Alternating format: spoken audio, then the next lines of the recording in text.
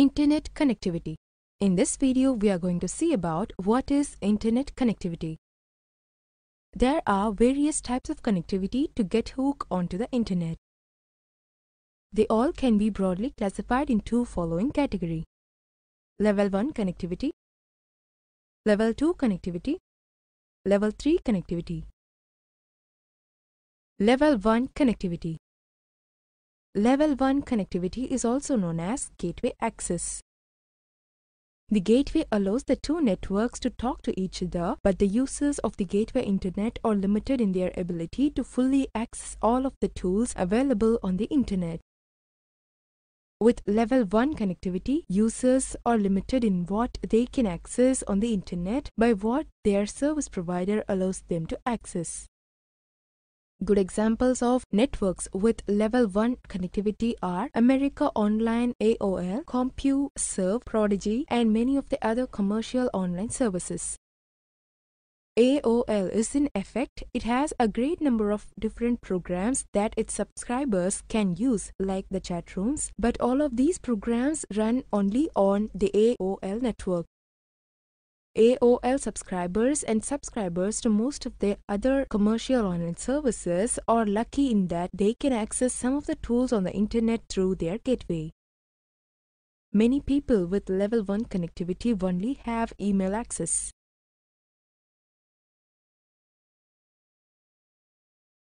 Level 2 connectivity. Now we are going to see about Level 2 connectivity in this video. Level 2 connection is also known as dial-up connection.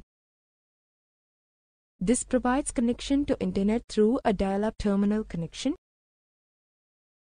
The computer which provides internet access is known as host, and the computer that receives the access is client or terminal. The client computer uses modem to access a host and acts as if it is a terminal directly connected to that host. 56K modem access is now widely available and supported by most ISPs. It allows user to surf the web at 56 kbps with graphics. So, this type of connection is known as remote modem access connection. And the host to which the client gets connected is actually connected to the internet by a full-time connection. In dial-up connection to internet, host carries all the commands that are typed on a client machine and forward them to internet. It also receives the data or information from the internet on behalf of the client and passes it to them. The client computer acts as a dumb terminal connected to remote host. This type of connection can further be divided into three categories: shell connection, TCP/IP connection, ISDN. Shell connection. In this type of internet connection, the user will get only textual matter of a web page. This connection does not support graphics display. Shell accounts were the only type of internet access available for many years before the internet entered into the world of graphics and became more user-friendly. TCP/IP connection. Today's graphical World Wide Web browsers provide easier access with multimedia sound and pictures. The major difference between shell and TCP/IP account is that shell account can only display text and does not support graphics display, whereas TCP/IP can display both. ISDN. ISDN, that is Integrated Services Digital Network, offers internet connectivity at speeds of up to 128 kbps through the use of digital phone lines. ISDN is a dial-up service that has been provided by telephone companies for many years. To access any of these dial-up accounts, you need the followings: computer, modem, telephone connection, shell or TCP/IP or ISDN account from the ISP, internet client software such as internet browser. Level 3 connectivity. Let us see about the process of Level 3 connectivity. Leased connection is also known as direct internet access or level 3 connection. It is the secure, dedicated and most expensive level of internet connection. With leased connection, your computer is delicately and directly connected to the internet using high-speed transmission lines. It is online 24 hours a day, 7 days a week. It provides secure and private dedicated connection. It can be led for people requiring extra high bandwidth. It is reliable and dependable, but it is very expensive to install. It is not suitable for single or home workers. Hardware requirement. Now we are going to see about what is hardware requirement. Computer, the minimum hardware requirements are as follows. Windows XP, Vista or later. 1.0 GHz or faster processor. 1 or more gigabytes, that is GB of RAM. Sound card and speakers. DVD drive. Monitor capable of 24-bit color at 1024 x 768 resolution or better. Internet. DSL or cable connection through an internet service provider ISP.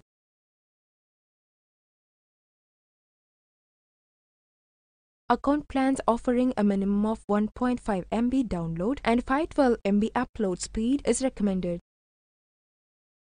AOL may require special setup with AOL tech support.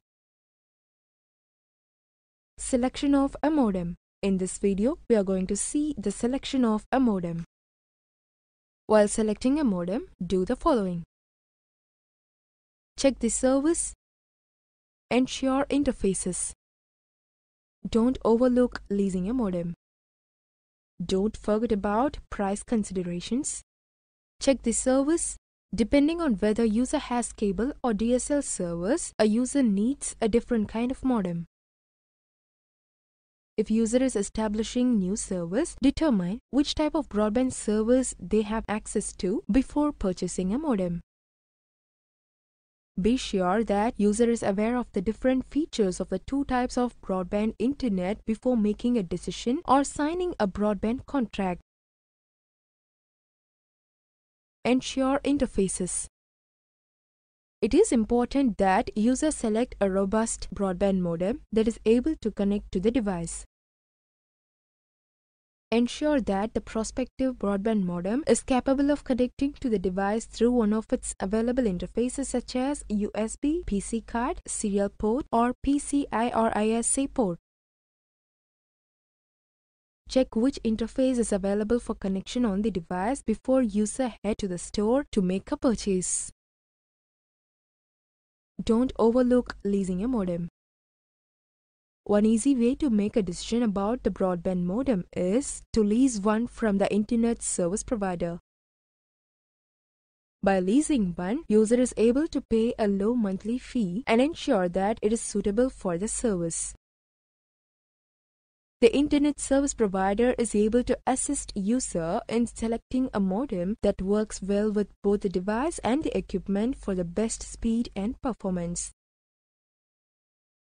Don't forget about price considerations. If user is set on purchasing their own modem, set a price to pay before heading to the store. An internal modem is priced the lowest, while external and USB modems are more expensive. PC card modems are also an inexpensive choice to gain connectivity. Shop around within the price range to determine which is the best selection for the budget. Broadband modems bring with them lots of options and varieties. Ensure that user is knowledgeable of all the necessary components to make a smart decision when heading out to find a suitable modem to run the home network. Software requirement. In this video, we are going to learn about software requirement. Operating system. Windows XP Pro or Home Edition, that is, Vista probably works but has not tested that yet. Mac or Linux may be okay, but it cannot provide much support. Security. This is a very important concern. There will be those who will try to gain access to the PC, perhaps by finding a way to crash the AED software and get to the desktop. Here are 6 security measures that can be taken. Minimal, non-administrator account. Antivirus. PC lockdown software. No links in content that you create and add to your display. Hide the keyboard.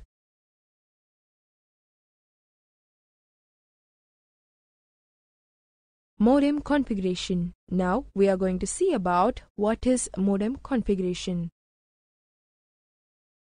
This is the most important part and requires only one-time customization. Connect the modem to the power supply adapter. Next, connect the Ethernet cable from the modem Ethernet port to the Ethernet port on the PC and wait for the PC or USB light to flash constantly. This means that the modem has successfully integrated to the LAN system.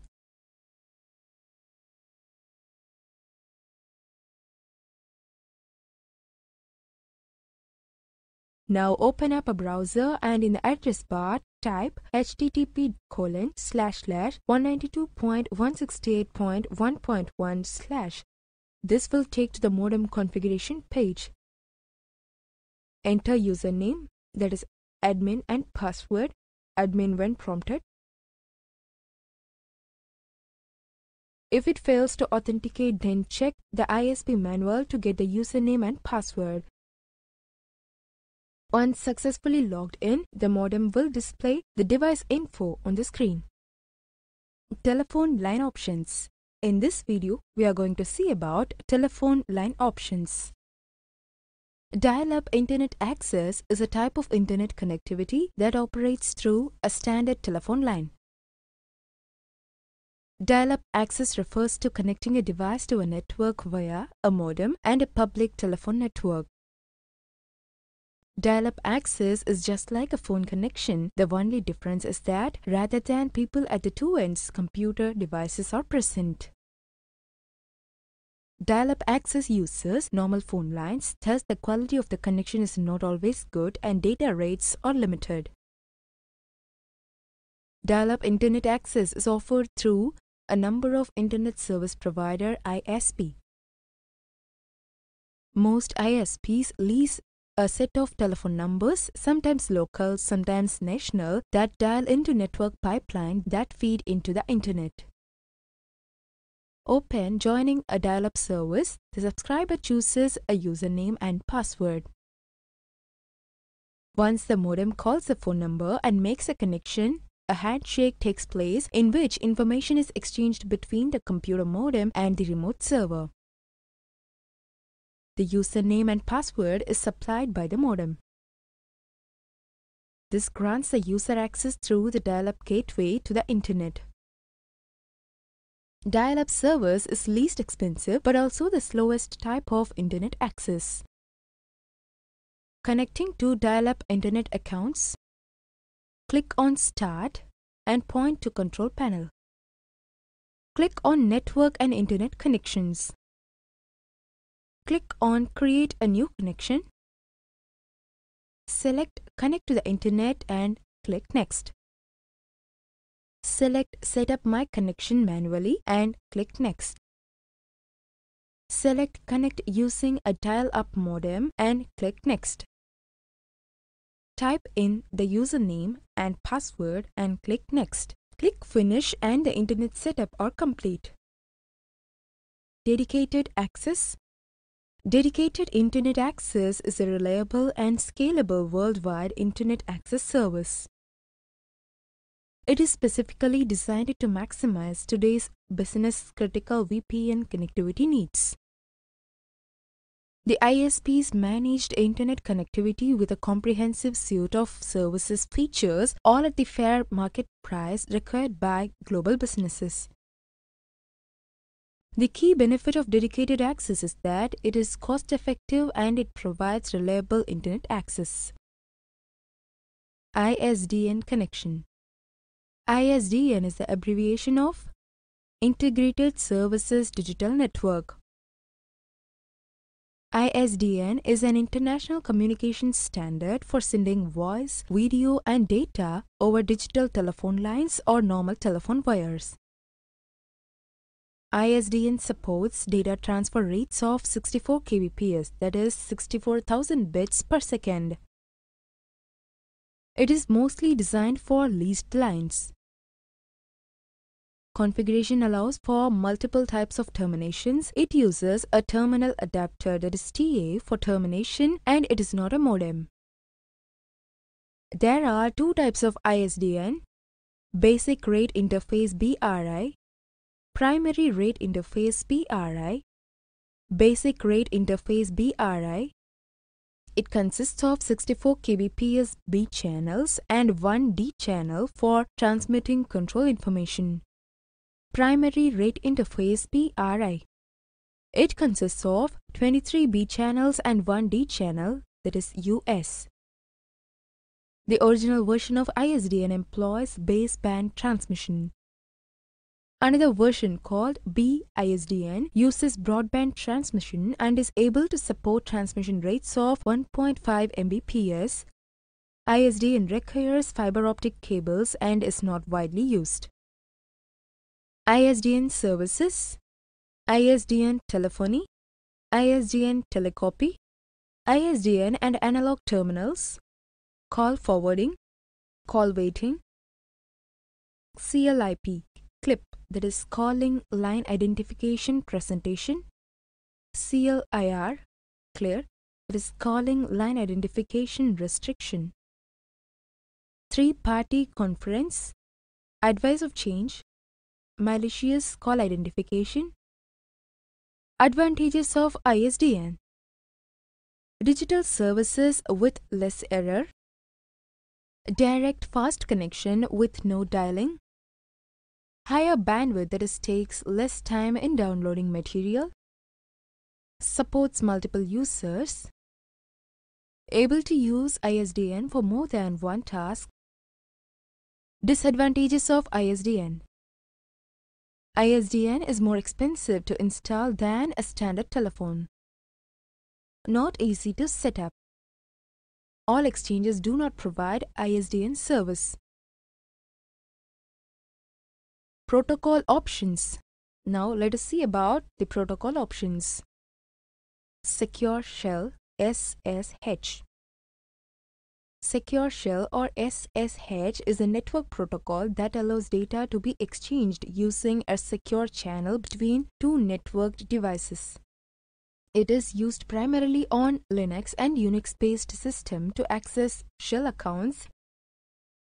SSH was designed as a replacement for Telnet and other insecure remote shells which send information, notably passwords, in plain text, leaving them open for interception. The encryption used by SSH provides confidentiality and integrity of data over an insecure network such as the Internet. SSH is typically used to log into a remote machine and execute commands. SLIP, SLIP. The Serial Line Internet Protocol, that is SLIP, is a mostly obsolete encapsulation of the Internet Protocol designed to work over serial ports and modem connections. SLIP on PCs has been largely replaced by the point-to-point protocol, that is PPP, which is better engineered, has more features, and does not require its IP address configuration to be set before it is established. SLIP does not provide error detection, therefore SLIP on its own is not satisfactory over an error-prone dial-up connection. PPP.